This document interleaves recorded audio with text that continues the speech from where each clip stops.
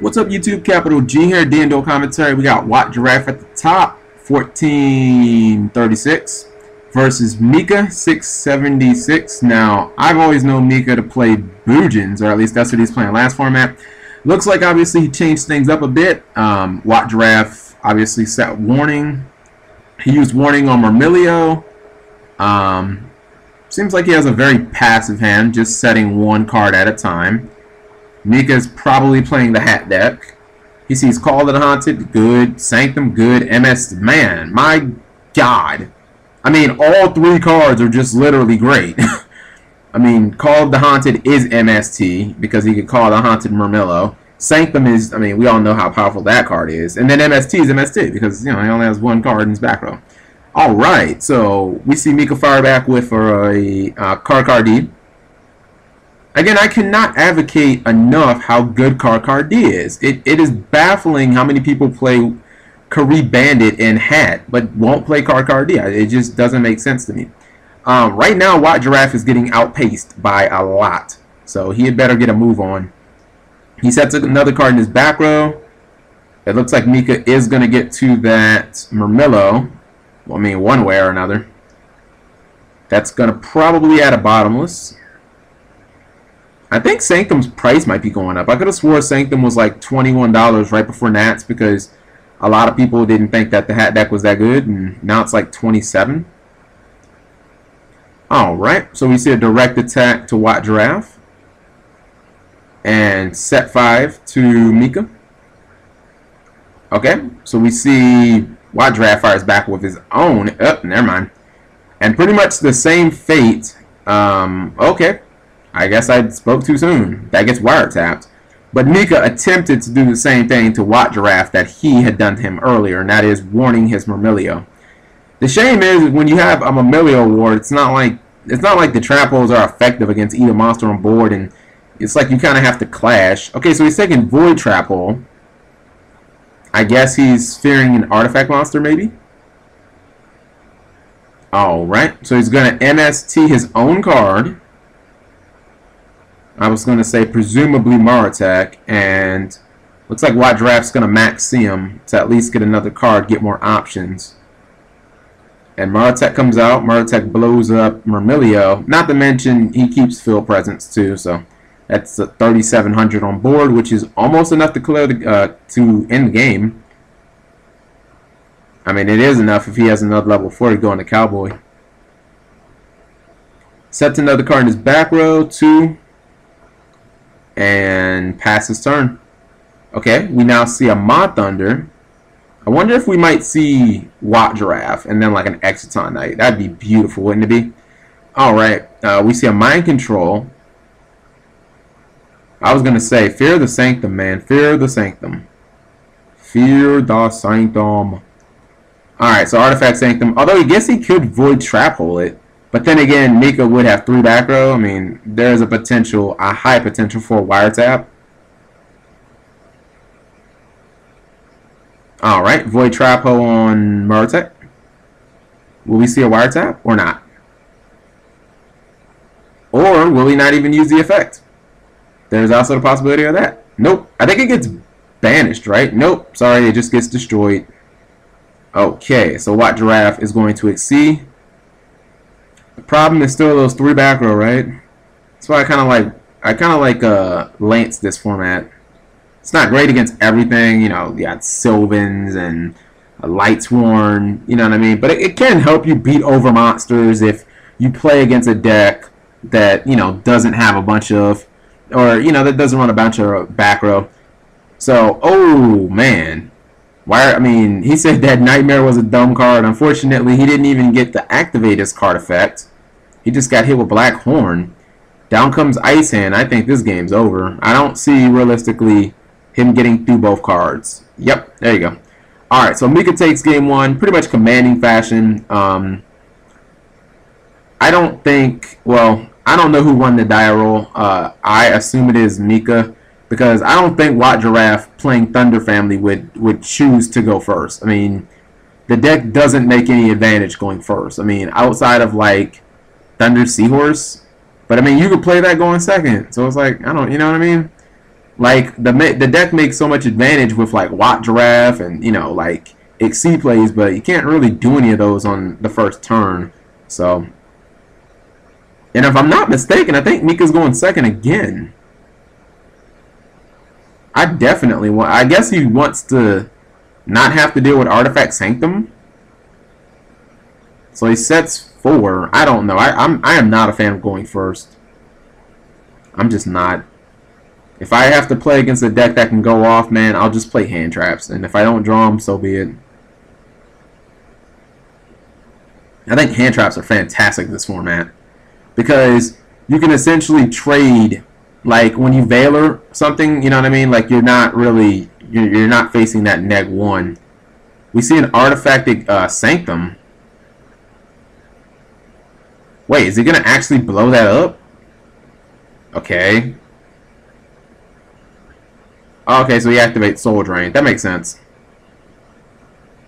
I was just like, why would you blow up an Ice Hand knowing that it's just going to destroy so many cards in your back row?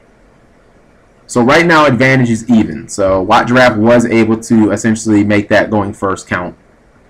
He's going to attack directly, and his attack goes. Both players sitting at a bunch of life points. We see a Murmillo. If I'm Watt Giraffe, I'm pretty okay with that because I should be able to play around your trap card, the card that you search. Bottomless, okay. And it's not like that stops me from attacking anyway, you know what I mean? I don't know, I feel like Watts aren't really that susceptible to bottomless in general. Like even when they go like Ma Thunder, Pa Thunder, they go to an X-C. I mean, there's nothing stopping them from going into Omega. You know what I mean? So like Omega would just be like, nope. Alright, so we're gonna see an effect. He activates Venus Chain. He's got a Maratech set in his back row. Yeah, he accidentally flipped over the wrong card. And yeah, this is pretty much Maratech beatdown. Now that Maratech in Watt Giraffe's back row is pretty dead right now. I mean, even if it gets MST'd, it'll hit the graveyard. It won't come out because Soul Drain, obviously. Mika has another Diner. Damn. Watt Giraffe had better respond, otherwise he's going to lose his Soul Drain. Oh, he lost his Soul Drain.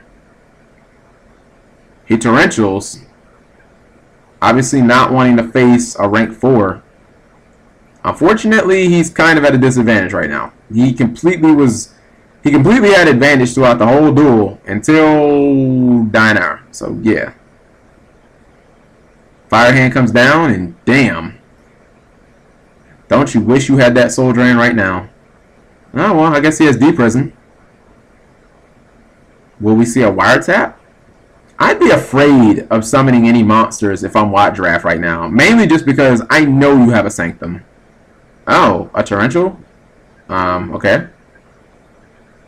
Watt Giraffe just sets one after getting his Ma Thunder, or I think that was Pa, right? No, it might have been Ma. Yeah, I'm sorry. Yeah, that was Ma. Alright, so Mika hits a Pot of Dichotomy, Dinara, and Murmillo. Everybody goes back. And he gets a couple of cards, and you can see that the Watt deck, or not the Watt deck, but the Thunder Family deck right now is just getting outplussed. And with 5,000 life points, it's going to be kind of difficult to switch your win condition to just straight advantage, or excuse me, just straight damage. You see he summons Watt Giraffe. He's going to try and attack. Here's where I really think a Sanctum's coming out. There it is. Now I think he just might have, I think he just drew that, right? Because that was like the freshly set card.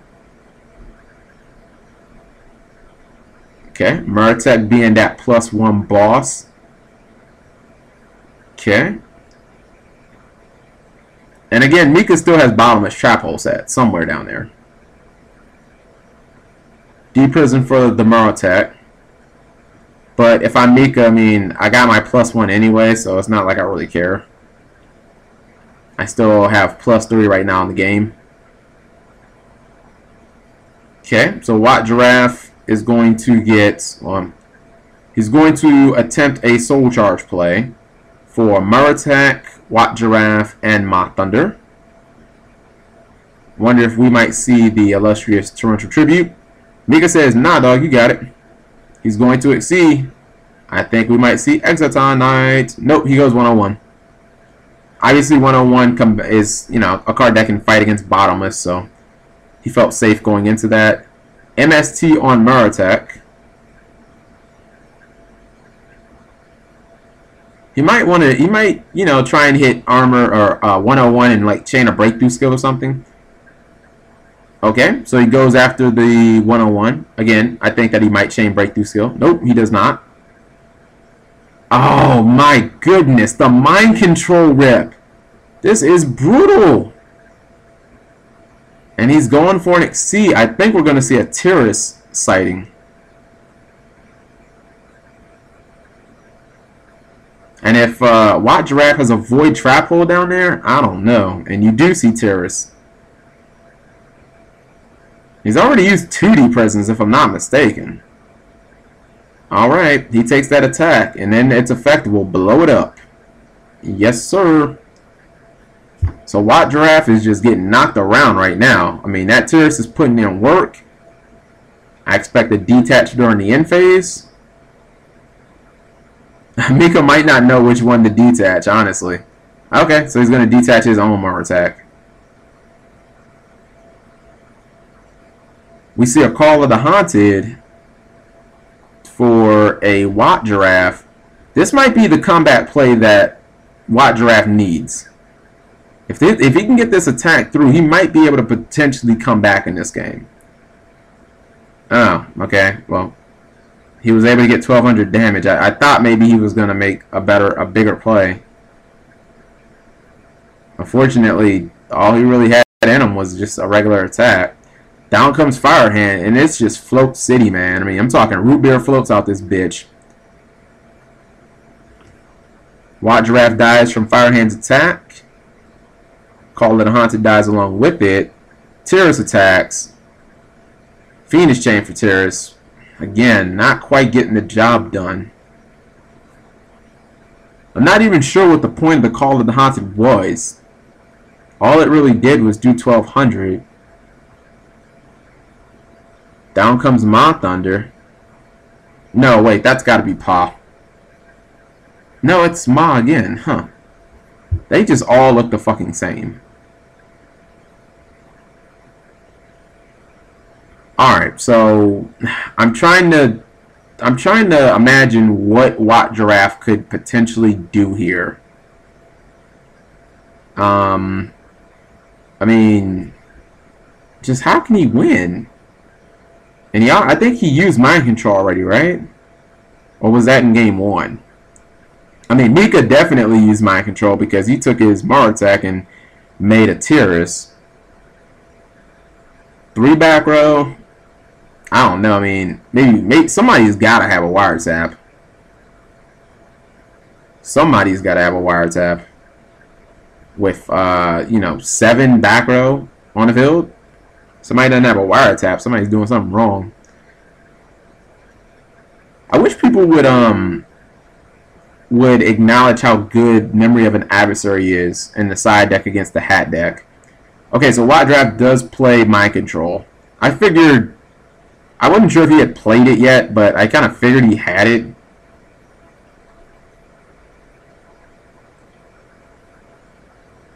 My question is, what does he make from here? The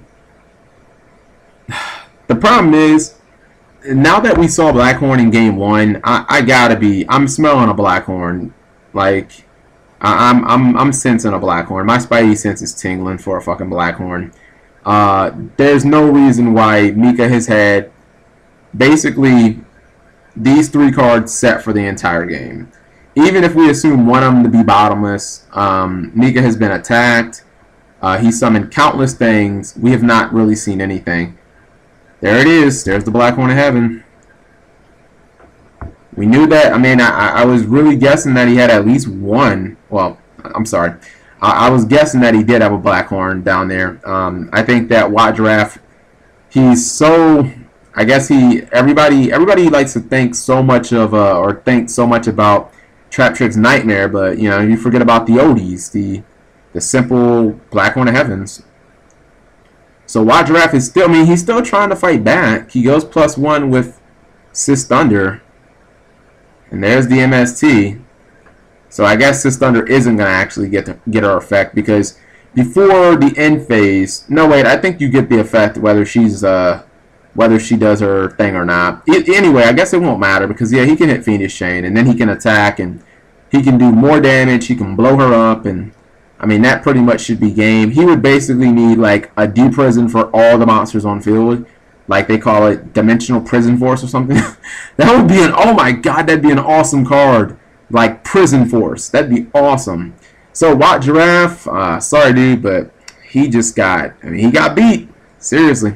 Thank you guys for watching as always. Click thumbs up. Subscribe if you haven't. Check out my Kickstarter.